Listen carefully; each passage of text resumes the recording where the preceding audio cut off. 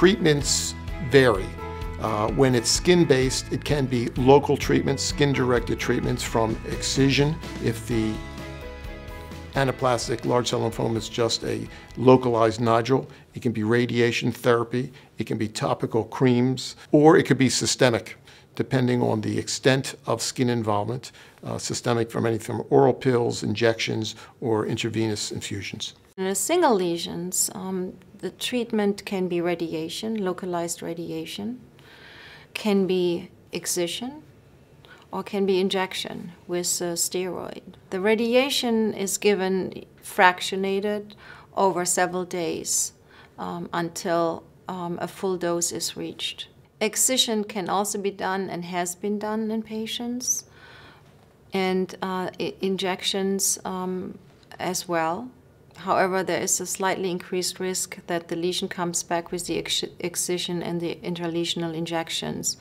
Radiation has shown a little better outcome because radiation treats not only the lymphoma, it treats a little bit the area around it to prevent a risk of coming back too soon.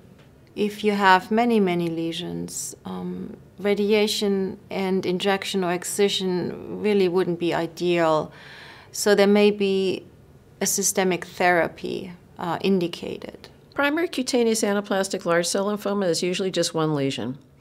About 30% of the time it'll go away on its own. So if we can be very patient, we don't have to do anything. In the other cases, usually you would have radiation therapy to that area to make it go away. In theory, you could surgically remove it, but again, that leaves a scar, instead of a lesion, so it's not that desirable.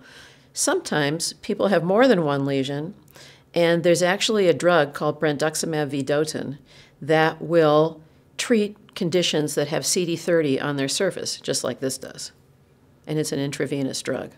Anaplastic large cell lymphoma can relapse, and when they do, they're treated more or less the same way as the initial lesions, providing that those relapsed or new lesions show no difference than the initial lesions. Side effects to treatments typically are minimal when the treatment is localized to the skin, and usually the benefits far outweigh the risk, whether it be radiation therapy or surgical procedure or the topical creams that may or may not be used. The side effects are according to the treatment, like if you have localized radiation, so you have local side effects, such as redness, itchiness, burns, similar sometimes to like a sunburn, severe sunburn.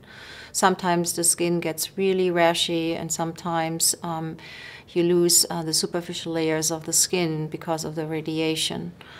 A long-term side effect of the radiation could be that the skin changes its pigmentation, so it may be darker or lighter.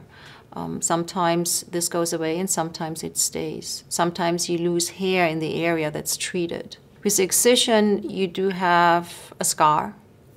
The side effects are really more related if you get infections following an excision, which shouldn't happen. If someone has a lesion that requires radiation therapy, to this primary cutaneous anaplastic large cell lymphoma, they will go to a facility usually Monday through Friday. The treatment will be shorter than parking the car and changing their clothes. They'll get radiation therapy. They can't feel it. Maybe the skin might get a little irritated and the lesion will go away. If another lesion comes up and doesn't go away, they may have the same kind of therapy. If someone has many lesions and they get different treatment, for instance, Brentuximab vedotin, that's an intravenous therapy. And it's a situation where a chemotherapy has been attached to an antibody. So you do get some side effects like chemotherapy. Occasionally, people will get some hair loss. Occasionally, they will get nauseous or have their blood counts go down. And probably the most common thing that the physician will monitor for is what's called peripheral neuropathy. That means numbness or tingling of the fingertips or toes. And this is a drug that's given every 3 weeks. So every 3 weeks, these side effects will be monitored by the physician administering the drug.